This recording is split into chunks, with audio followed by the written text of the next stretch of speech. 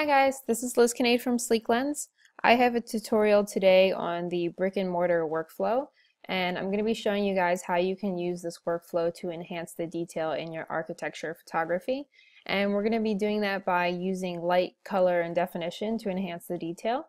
One of the great things about this workflow is that if you do a lot of traveling or you do just a lot of architecture photography, the tools in here really can help you kind of expand your dynamic range and really kind of bring the detail out of the photograph. So I have a photograph open. We're just going to go ahead and start. The first thing I'm going to do is I'm going to draw your attention to an all-in-one preset that we have here. So I'm going to be applying the all-in-one preset backlit no problem.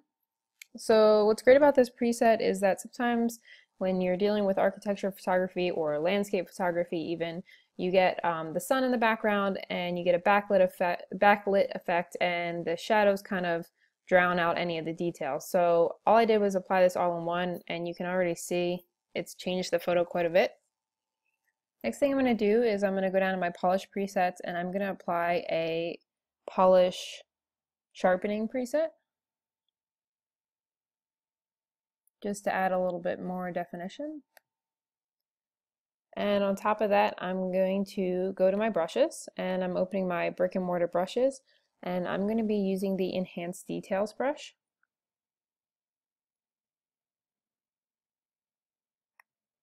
And I'm going to be using this brush mostly on the structure right here to bring out the contrast and definition that's in the brickwork here,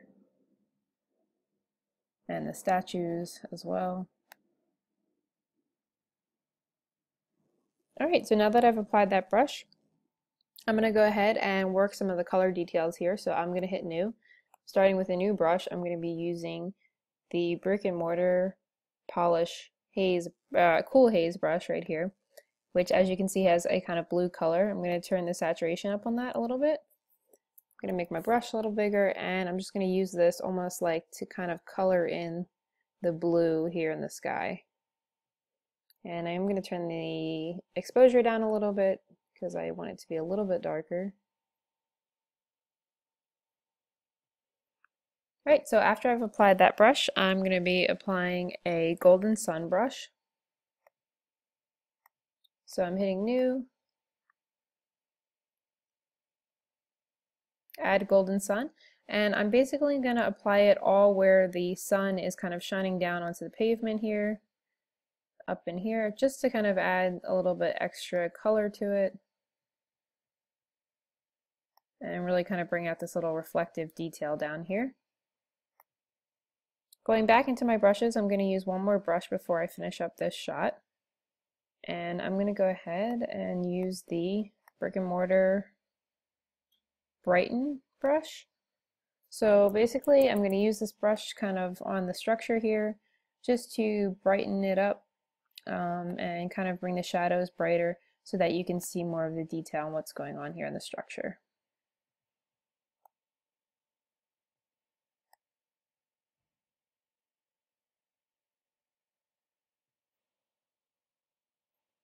Alright, close out of my brushes, and here's the before and after.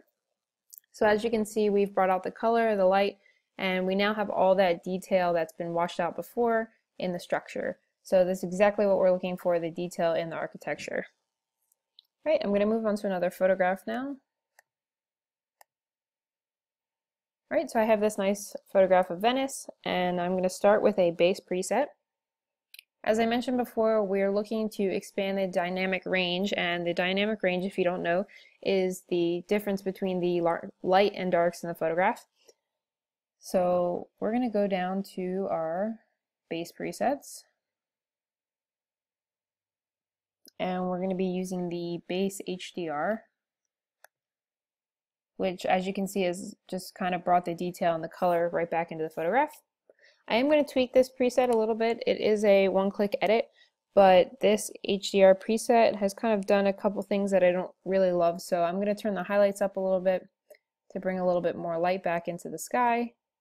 I'm going to turn the vibrance down just a tad, and I've got a little bit of a haze going on here, so I'm going to go into my effects tab and I'm going to dehaze, and I'm going to turn that up just a little bit. Alright, great. So I'm going to add another preset now. I am going to the Make It Pop preset, which is going to be a polish preset, which is going to add a lot of color back into the photograph. And the next thing I'm going to do is I'm going to open my Basics tab. I'm just turning my exposure up a tiny bit.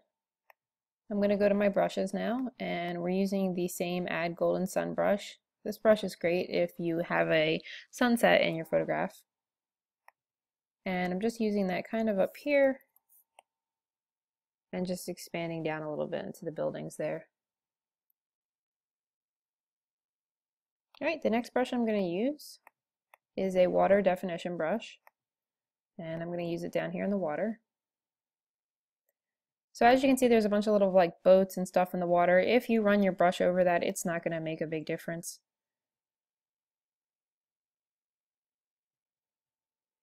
Alright, I'm going to hit new. I'm going to use one last brush now. I'm going to use the Brick and Mortar Enhance Brighter. And I'm basically going to use this brush on these buildings here to kind of bring out the light and the detail in them.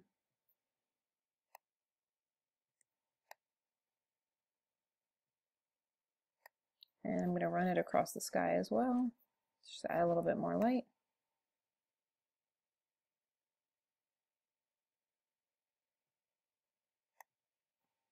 Alright, so here's the before and after. So same thing we did with the first photograph, we've really enhanced the color. You can now see the details in the buildings, and we've added definition to the water and the sky and the sun. And overall, it's just a much more polished look. And you know, if you were standing here looking at this in person, this is probably more what you would see, because you're definitely not going to see this. All right. So I've got one more photograph now. And now I'm going to show you how you can enhance the details of your architecture photography using a black and white preset, or basically washing all the color out. Because a lot of times we tend to think that black and white isn't going to show detail because there's no color, but it actually does a really good job of showing detail in architecture. So the first thing I am doing is I'm going to use a expanding dynamic range. So in our base presets we had the HDR base preset, but we also have another one that's called expanding dynamic range, if I can find it. Oh, I'm sorry, it's not a base preset, it's all-in-one preset. So I have an all-in-one preset here called expanding dynamic range. I'm going to apply that. It's going to bring the light and the details back into the photograph. And I'm going to go over here and tweak it a little bit by turning the highlights up a tiny bit. And this one, as I mentioned with the same last photograph, also has a haze, so I'm going to my effects tab and I'm going to turn the dehaze up a little bit. Alright, I'm going to apply another preset on top of this. I'm going to be using the all-in-one contrasty black and white.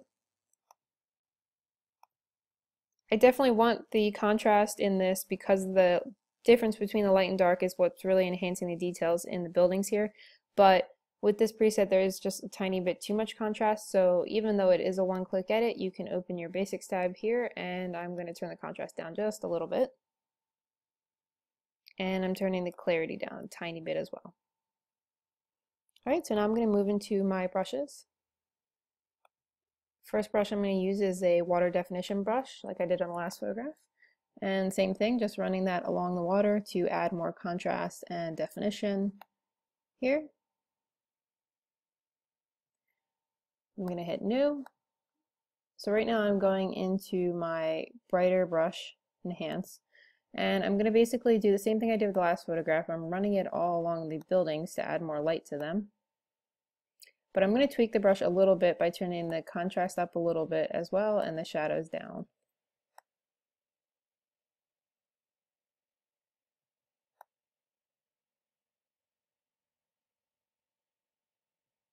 So, you know, we have the sunset, we've got that kind of backlit effect where it's really washing out the details in the building. So we're just going to kind of cheat the system and use this brush to bring light back here. All right, so here's the before and after. So as you can see, the black and white does a really good job of bringing out the details, especially right here in this building.